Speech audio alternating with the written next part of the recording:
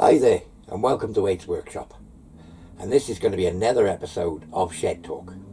Now in this episode, I have a bit of a clean up and reorganise a few of my tools. Not before time, it was getting a bit scruffy in here. And after the response of the modifications I did on the compound slide, and they had great responses to that, thank you very much guys. Most people were very complimentary as to how I went about it and the end result, so thanks very much, and I was indeed very pleased with it. It was pointed out to me, and I had actually noticed it myself, about the amount of flex in the table here on my little baby pillar drill. And yeah, it flexes a hell of a lot. I'll demonstrate how it flexes, and then I'll make basically a little screw jack for it, in various heights. Now, I have got a scissors jack here, and when I've been drilling larger holes on it in the past, I have put a scissors jack underneath, which was again suggested as one way of going about it. But yeah, I've got enough clutter and bits and bobs around the place. Something small, convenient, sort of multi-use, that one day, with it being basically a screw jack, may come in for use on my milling machine as well. So, I'll show you some footage of me making this, basically what's a screw jack, but it is a table support. So I've been flat out and haven't had a clean up in a while, and as you can see, let me just pan you around the workshop. We're getting to a point where we can't move, so I think it's time for a clean up. Well, that's a vast improvement.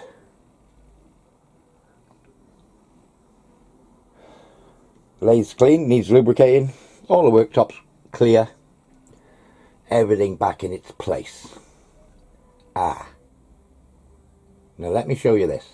So top shelf on the end, various raw materials and liquids, fluids, oils, that sort of thing, hidden behind the boxes. Various organiser boxes with screws, lathe tools, tips, bolts, nuts, washers, all that sort of thing. And then this shelf is my go-to area for the lathe, and it's directly opposite the lathe, so I could turn around, grab something off the shelf, straight on the lathe. However, look at the state of it. The collection has grown somewhat. I think I need to do something about it. I cleared out what was basically junk in the top part of the toolbox on the below shelf, and now I've got all my drills and centre drills, anything related to drilling, chucks, that sort of thing, is all in there. And then the top shelf is purely what I use on a regular basis on the lathe. And I've basically got all my collet setups that end. Centre, obviously I've got pens, scribers, that sort of thing, deburring tools, odd bits and bobs, my tapping head, my die grinder, magnetic stands, clocks. Lathe tools are all up there, random ones that I use on a regular basis, and obviously the tools that go in my tool post, and my boring bar tool post, and my original tool post is hiding there at the back, which I still use occasionally for the high-speed steel parting tool. So yes, a lot better organised, should be able to put my hands straight on whatever I want. A few people have pointed out to me that they've noticed in my videos the amount of flex in the table on my little pillar drill. Or drill press, I mean they've got several different names, but I'll call it little pillar drill, little benchtop pillar drill. It's only a very small machine. I think it's maximum 13mm diameter will fit in the chuck. But yes, indeed, it does flex quite a bit. I'll show you the amount of flex. So I've got a clock on the underside, and I'll just push against it with a chuck. Normal sort of amount of pressure you would use. As you can see, the clock is on 0. I mean, I can get 5-hour deflection with my finger. I'm not going to go too mad at this, but that would be about the maximum pressure you would use for drilling, I would have thought, on a little machine like this. And I'm easily getting 30 thou. And I dare say I could go even more on that. 35, okay. But yes, as you can see, it flexes quite badly. Now, it has been suggested to me to use a scissor jack underneath it. The range I've got is actually... Ooh, let's just take the clock out. That would probably be as close as I go, centre drill into a bit of 12mm plate, something like that. And that actually measures up about 215mm from the underside of the table here down onto the base. So the minimum it goes, if I put it right down, you know, at the bottom of it, what's it, there's 82mm under there. So if I had my, say for instance, I had a, you know, 13mm drill bit and I was drilling something about this height in the vise, I could quite often need to put it to the bottom. And it flexes just as badly down there. If I have got something rather long, I can use the base there and jiggle about with it with parallels, you know, bits of packing to get me lower than that base position and what have you. So it does give me a fair range. Let's just get a tape measure. I mean, it's not massive, but I suppose if you thought, you know, the drill sticking out 30-40mm, I can get, you know, a good 200mm underneath it, let's say, with a drill bit as well, you know, in normal use. Now, scissor jacks, typically, yeah, probably around about the 80mm under there, 80, 85mm, something like that, and they go right up to 300 odd mil. But you've got to wind them round and round and round, so, you know, you've got to, if you want to drill something with a centre drill, and then the next job you're going to is down here somewhere, you've got to wind it all the way. So I'm thinking of basically a set of, I won't call it a screw jack, but a set of collars that'll all snap one on top of the other, that'll go under here to give me a range, something, you know, every 12mm. So I've got 50mm thick ones, 25mm thick ones, and, you know, half inch, 12.5mm thick ones. And I can just pop in another layer depending on where I am. So I think, right, okay, I need to be up here somewhere, pop in a couple of 50s. Maybe my base one will be maybe a mil thicker than the 82 where it is at the bottom. So maybe if I had the base at 85 and then I had a 12.5 I could put in there, or a 25, or I could do both of them, 37, or I could put a 50 in and then another 12.5, so on and so forth. We'll work out what set we need. Something like little rings of aluminium like this with a stub one end and a hollow the other, where you could just stack them as to what you want. So yeah, in fact, looking at that piece of aluminium, doesn't look far away, maybe a bit thick for what I'm after. But I'd like to have a wider base on it. So I'll see what I got lying about. Maybe make the base part first at, I don't know, 50 odd mil, something like that. We'll see what we can get. Maybe the basic one will be a base plus 25 or something like that. We'll see where we go. So making up the base, I got a 19 diameter spigot on the end, 8mm, and I'm just turning a diameter of 43, which is going to be the small diameter that runs all the way up the little stacks that I make. I'm doing 43 back about 20mm. That should be about 8. So 19 diameter by 8, and then 43.12, another little scratch off there. So 0.05. We'll try that. Then I'm going to drill an 11mm hole down through the middle. It'll all be commensurate shortly, once I make the next piece. Okay, let's get that out of the way. Here's my little pair of pliers for pulling swarf out the way. I've tidied up and hidden them. 43, near enough. Near as I can get it without messing about. Chamfer there before we turn it round. Just get rid of those sharp edges. So, looking good, looking good. A little chamfer there.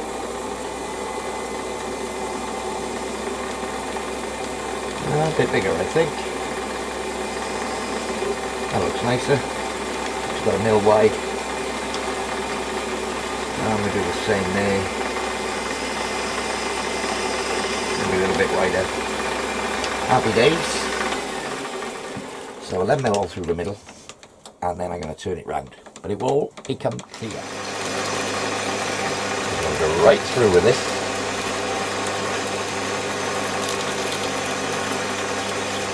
It's going to be clearance on a 10mm bolt, so it's 11mm drill.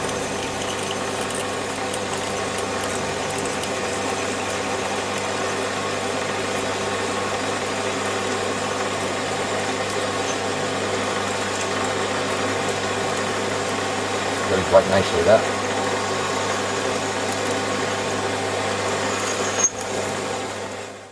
So I didn't go into too much detail, but you can see what it is.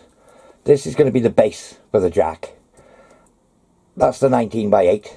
I put a circlip groove basically in there, an undercut with a parting tool, and fitted an O-ring into it. And then I profiled the outside to make it look nice, and that's down to the 43 diameter. So I now need to make a steel piece which pops on over the top of there with a thread in it to take the bolt, and that'll be basically the base and the top part of the stackable system.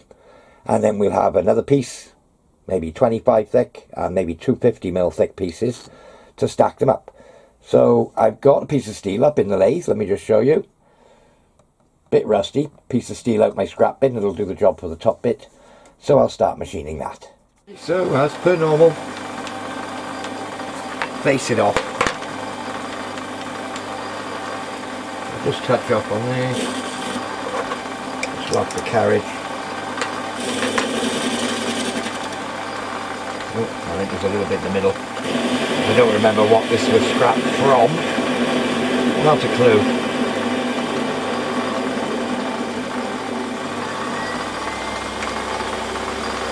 Rather than lock my carriage, I've just put a little cut on with the compound. My compound's set on about 30 odd degrees.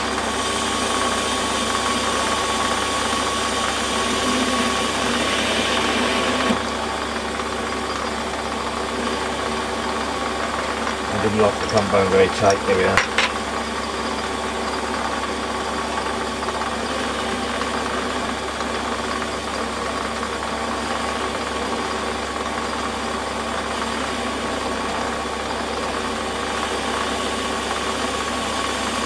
Come back out gently across that to give myself a finish.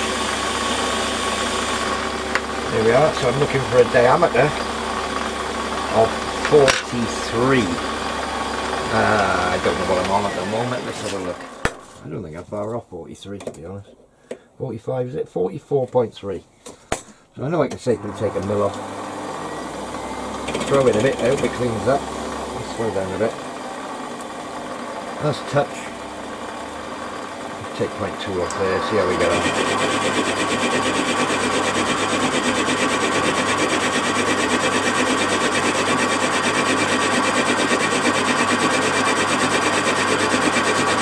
I'm just skimming the outside down to 43. When I finish size, I'll be able to hold it the other way around then after.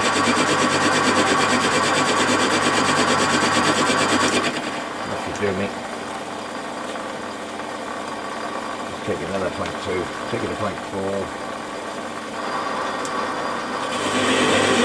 Running about 500 RPM.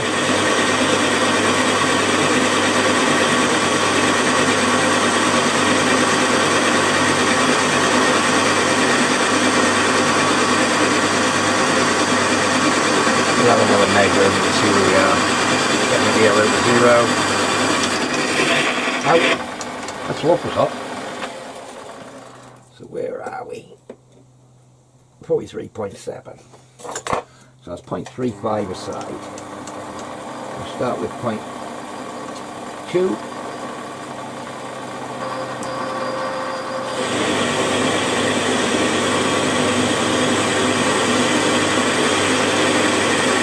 Set it up a bit, like 650.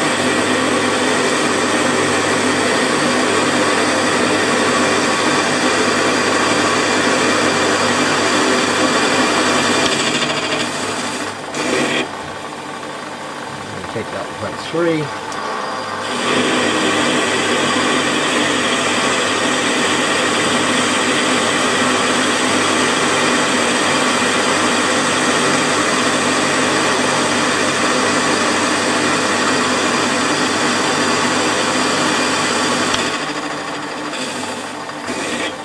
And we'll do 0.05. And we'll have a bit of a bit of juice on there. I don't know what this bar is, but it doesn't machine very nice.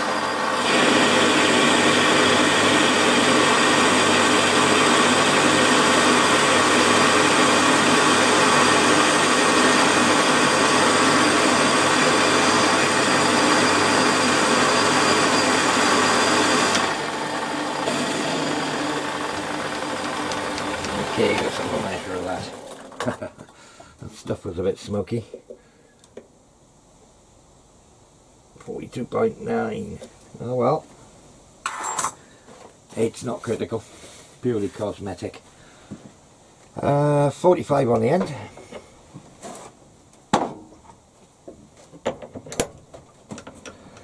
And I want it something like the one I put on the top of there, about a mil wide. Just so they're the same. Again, just for cosmetics.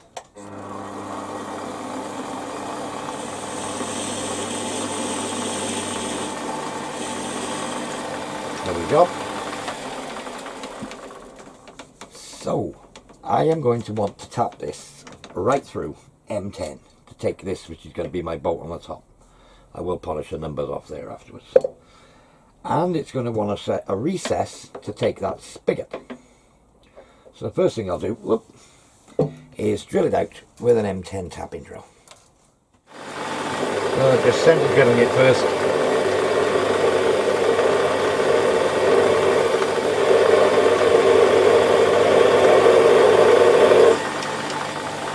And I think we'll stick something like a 6 mil through first. So M10 tapping drill. 8.5. It's actually nice and sharp, this drill. I only sharpened it the other day.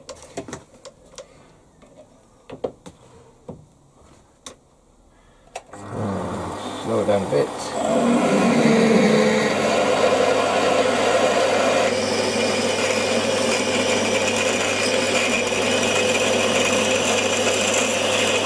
I've got an 18 mil drill.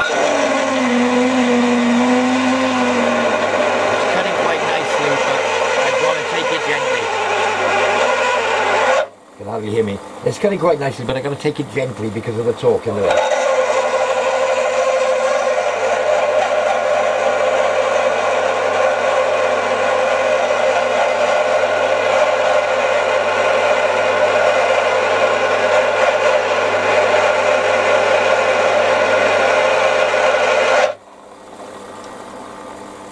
We'll call that 0. That was the start point. Roll will do me on this. 8 turns. 1, 2, 3.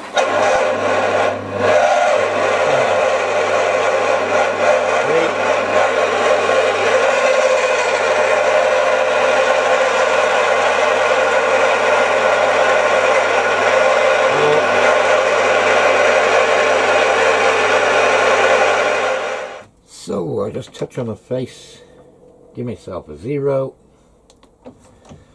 and I'll touch on the bore.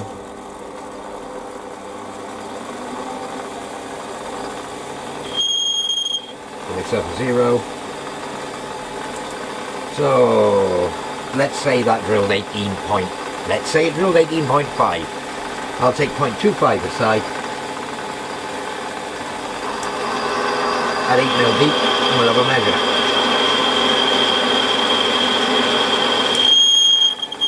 I think I'll go just beyond 8, maybe 8.5. There we go. That's 0.2.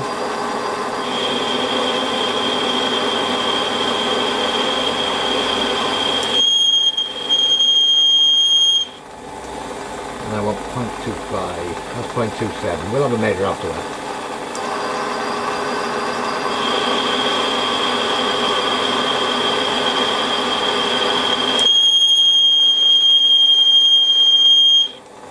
Okay, let's see what that measures.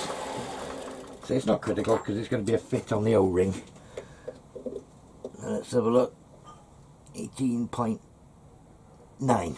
Okay. And that measures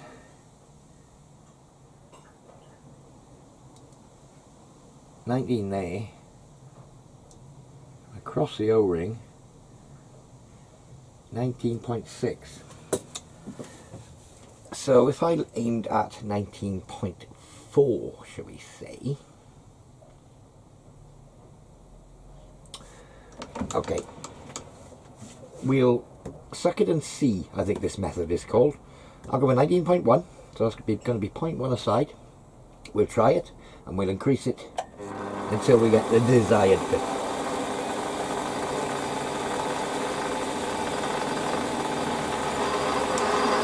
There's point one aside.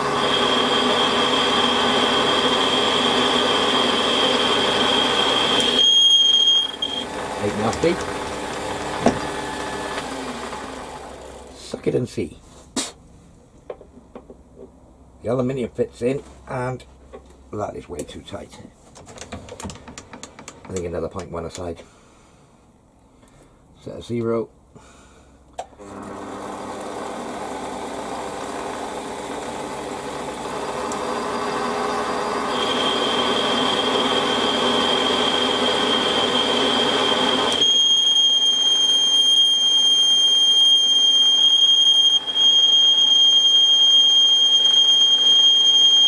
This wee little bugger. I was just bringing it back out gently, then take the spring out.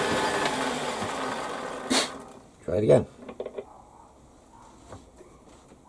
I think I could get it in, but it's going to need some more. 0.05 aside, I think.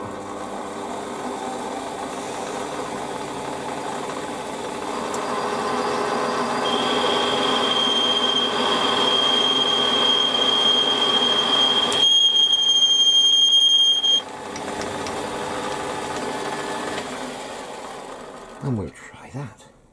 I think I'm going to have to sort of...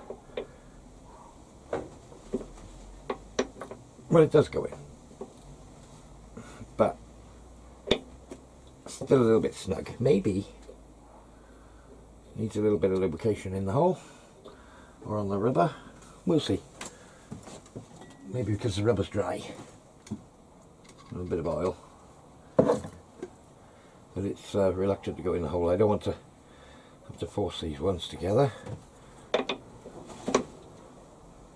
Now that actually is where I want to be. So I'm glad I stopped there. So little 45 on there.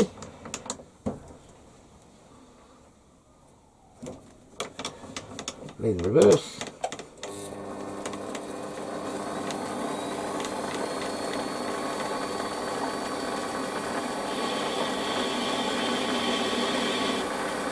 That'll help the rubber gain entry to the back of there. Much better.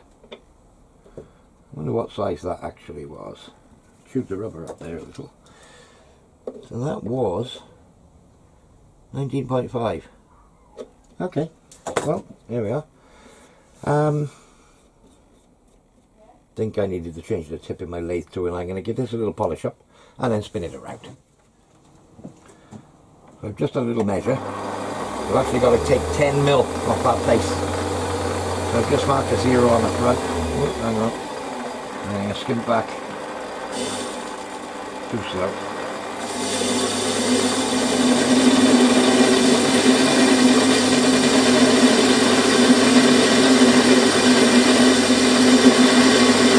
Set my DLO to 0. Taking about a 3 mil cut here across the face, but with a very fine hand clean.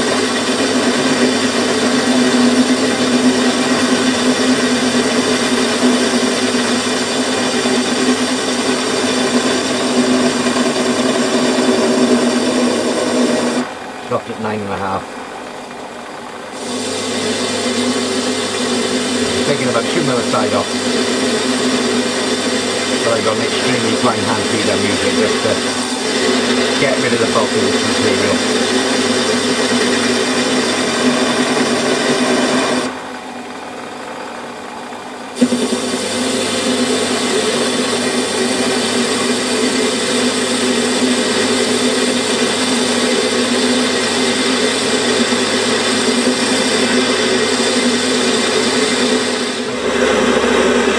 The last couple of cuts, and then we'll just place it inside.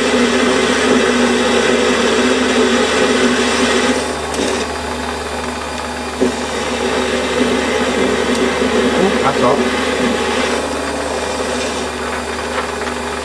So, lock the carriage. Switch it on.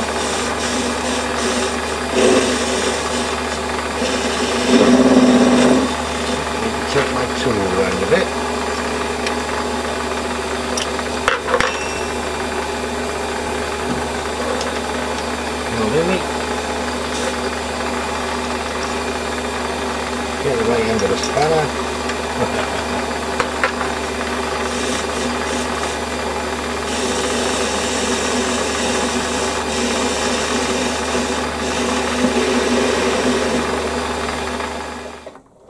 So I'm just doing it the old-fashioned way. And Chuck is holding it nicely. Keep breaking the swarf. As long as I get it started, I can always hand tap it.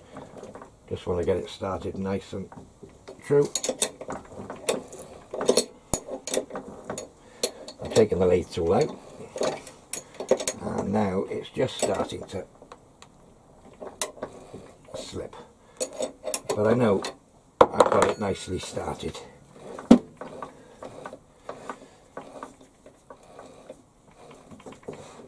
There we go. Okay. So I think for cosmetics, we're going to have a big 45-degree chamfer on the front of it. So we'll do that next. Just put that away. So I'll just pull it out the chuck a bit and we'll have a great big 45-degree chamfer on the front. Just as well that you see me doing that. Let's bring him out something like that. How's that right? Let's have a look.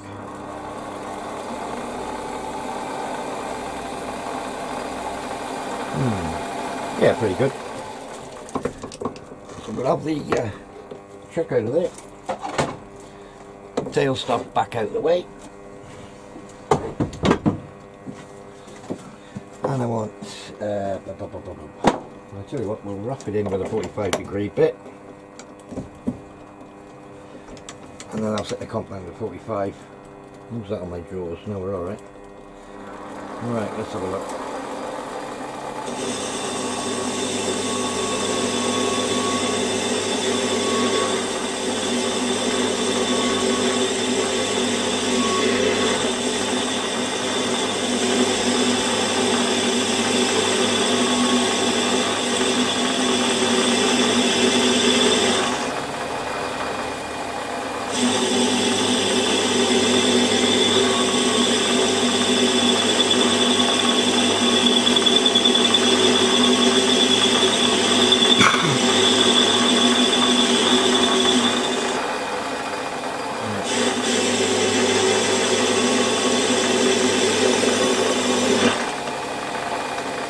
Might as well go all the way with this for what it's worth.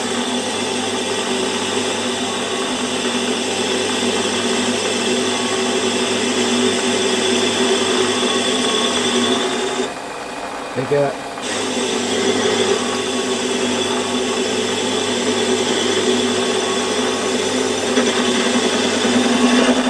Carriage is pushing back a bit.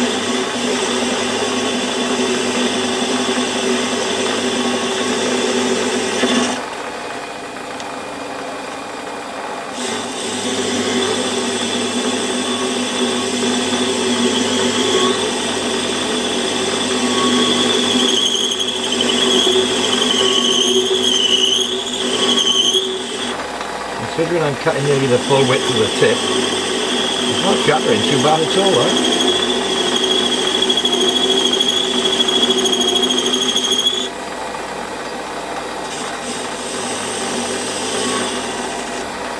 I think we'll go bigger again.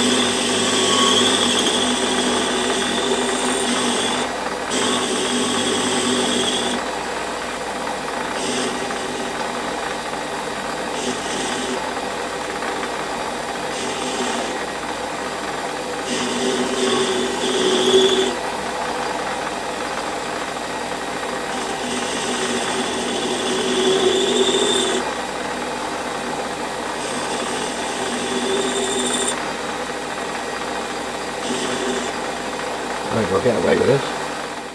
Just finished tapping that through M10.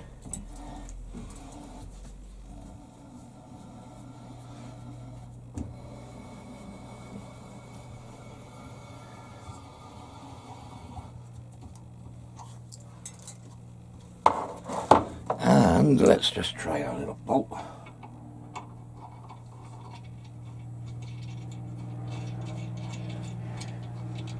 Yep, works nicely. So next trick is just dome that over a bit better. Where we are so far, we got the base piece and aluminium, the foot, and the top piece, which will do all the pushing up under the table. Obviously that's adjustable and lockable, and it'll go up 50 mil. So when that's right down and that pops on there, that's 82. The lowest position my table will go is 81, so I've made 82. Anyway, no, the other way around. This is 81 and my table goes to 82, so I'll always have to screw it out a little bit. So it'll do the minimum size. I'm going to make another piece now out of smaller diameter aluminium, this sort of diameter, which will have the female, like that one, in the one end, maybe 25 mil thick, something similar to this, and a male, and probably 250 mil ones as well. And then I'll be able to chuck a piece on there, put the lid on. If I want to go up, you know, ish 25, drop a 25 on, put that on, I'm up 25, and anywhere in between. And then I can put a 50 mil on top. I can put another 25 and a 50, or I can put two 50s and what have you, and it'll take me up somewhere. And with the adjustment of that, it would take me there. So two 50s and a 25 mil in aluminium. So I need to knock up a couple of those. But you've seen the way it's done now, so I'm sure you don't need to see me make those, and I'll probably show you them being used in another video.